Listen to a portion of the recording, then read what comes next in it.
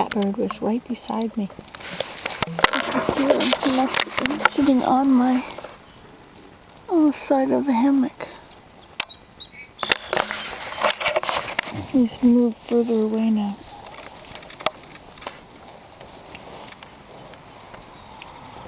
I shall get up and have a little look at. Oh, there's a monarch. Or is that a viceroy? That might have been. Where is he? Let's go find him. Oh, it's time to get up out of my hammock.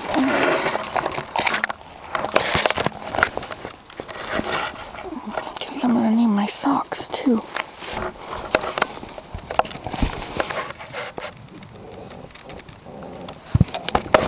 Okay, but first we're gonna see where this bird is. Probably didn't know I was in here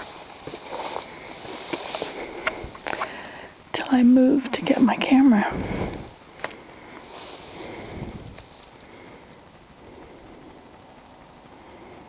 Can't see any of the labyrinth from here. The bird is gone. So I stuck these in here the other day. Just for the fun of it. So this is the beginning of it.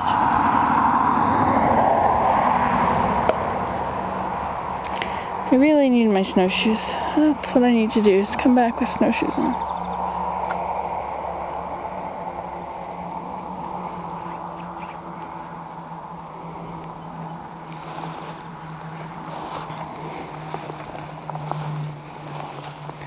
Some of these are very bowed. See that? They need to be fixed. The way to fix them would be to take a piece of wood and put it behind them from that big one to that big one so that it forces them out. Marsh marigolds.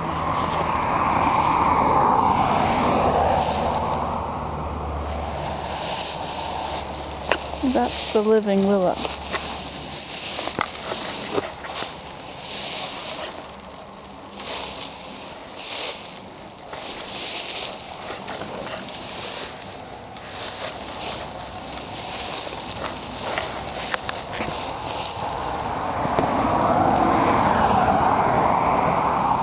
I need to do that all along here.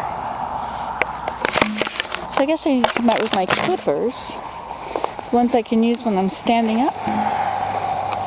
The clippers and I think instead of using the orange tape, how about using yellow yarn? And then I'll know it's different. I'll be able to see what I've done. See, there are willow in there from last year. I planted them. They're very straight. So I'll have to cut them in the fall. Let's see, the labyrinth goes around all those bushes, which makes it a little bit confusing.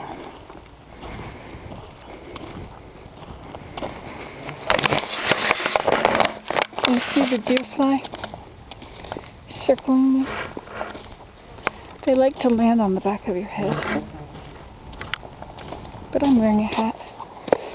I'll have a very sharp piece of stick in my shoe. It's no good. I should stop and put on my socks. Oh, maybe later.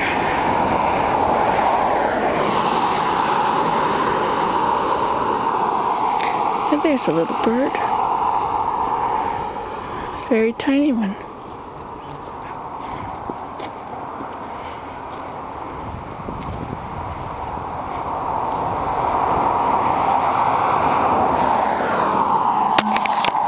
Some of those willows that I planted the other day, do you remember the variegated Japanese willow? I planted a whole lot of them. I think I will show you where they are, but I'll start a new video. Okay, ta-ta.